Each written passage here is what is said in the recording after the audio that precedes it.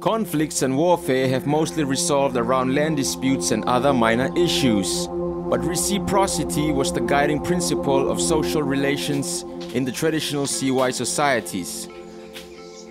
Let's take a look at the story regarding two brothers-in-law who got married to two sisters. In the Siwai language, they are called Kimaruko. Their names are Kompaka and Pirituri. Kompaka married the eldest, whilst Pirituri married the younger sister. They were both given a fair share of land to work on with their wives. But Kompaka felt that his piece of land wasn't enough. So he then cleared up a piece of Pirituri's block of land without notifying him.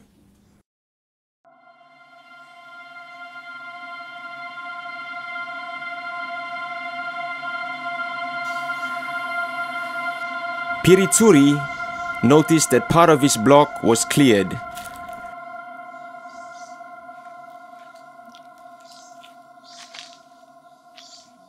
So he put a traditional stop work sign. That was the start of the conflict.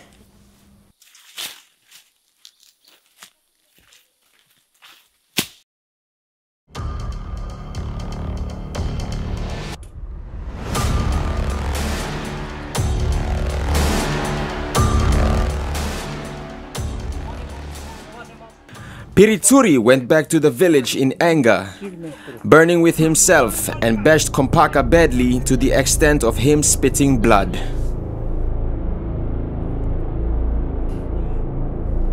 In cases like this, it might turn out in payback if Kompaka's relatives retaliate because of him losing blood.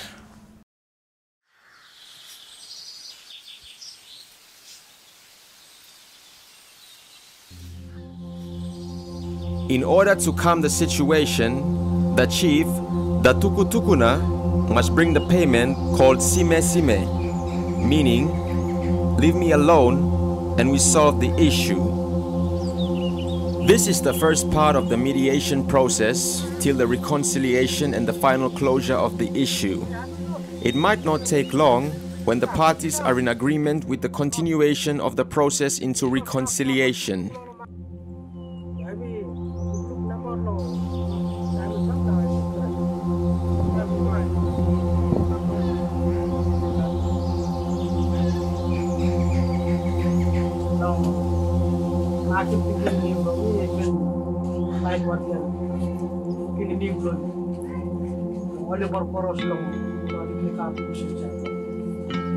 During the reconciliation stage, there are a couple of rituals or activities that take place. The first phase is Huhu Ketu. It is the exchange of shell money by both parties.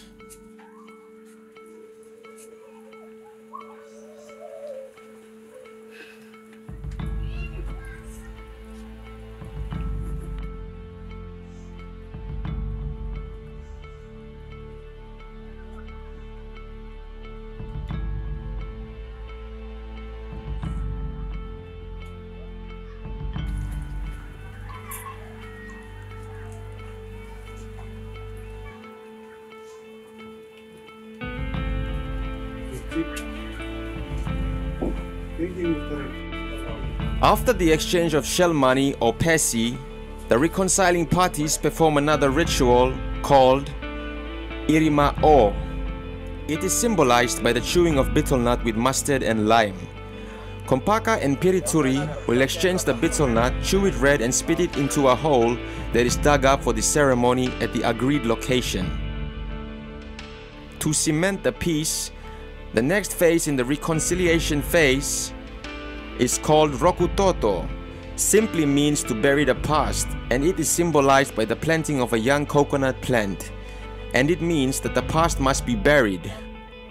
And the two brothers-in-law must not argue or fight with each other, but instead work together in peace in a harmonious way. The coconut will be a sign of peace, as it will bear fruits and the people will see it and be reminded of the reconciliation terms of the case, which was ended in a peaceful manner.